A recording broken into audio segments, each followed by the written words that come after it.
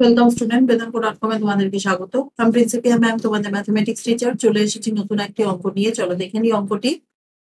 প্রমাণ করো 2,2 বিন্দুটি 4x + 3y - 4 = 0, 12x - 5y + 12 = 0 এবং 3x - 4y - 8 = 0 সরলরেখা তিনটি থেকে সমদূরবর্তী।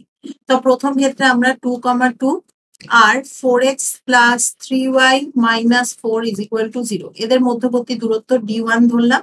d1 হচ্ছে 4 × 2 + 3 × 2 - 4 বাই √of x² এর x এর কোএফিসিয়েন্ট মানে 4 স্কয়ার প্লাস y এর কোএফিসিয়েন্ট স্কয়ার মানে 3 স্কয়ার। এটা দেখো কত হচ্ছে, 4 2 = 8 + 6 8 + 6 - 4 বাই নিচে 5 দেখো এসছে এত একক। তাহলে এখান থেকে আমি লিখতে পারছি দেখো 10/2 তার মানে 2 একক। সিমিলারলি আমি 2,2 বিন্দু এবং 12x - 5y + 12 = 0 এই সরলরেখা দুটির মধ্যে দূরত্ব, বিন্দু এবং সরলরেখার দূরত্ব d2 কে ধরলাম।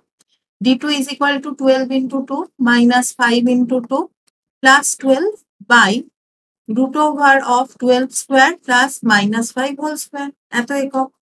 তাহলে এখান থেকে আমি কি পেয়ে যাচ্ছি দেখো, 24 - 10 + 12 বাই নিচে আসছে দেখো 13 এত একক।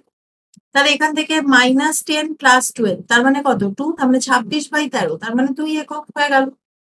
সিমিলারলি 2,2 বিন্দু এবং 3x - 4y - 8 = 0 এই দুটির মধ্যে দূরত্ব যদি d3 হয় তাহলে d3 = mod of 3 × 2 - 4 × 2 -8 by √of 3 square plus -4 whole square এত একক। তাহলে এটা আমি কি লিখতে পারি, 6 - 8 - 8 by √of 3 square plus 4 square মানে 9 + 16 তার মানে কত, √of 25 মানে 5 একক।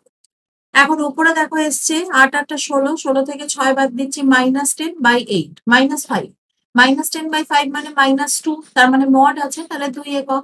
তাহলে এখানে দেখো d1 d2 আর d3 তিনটে ইকুয়াল এসছে। তো আমায় বলেছিল সরলরেখা তিনটি থেকে সমদূরবর্তী, তাহলে আমি প্রমাণ করতে পারলাম।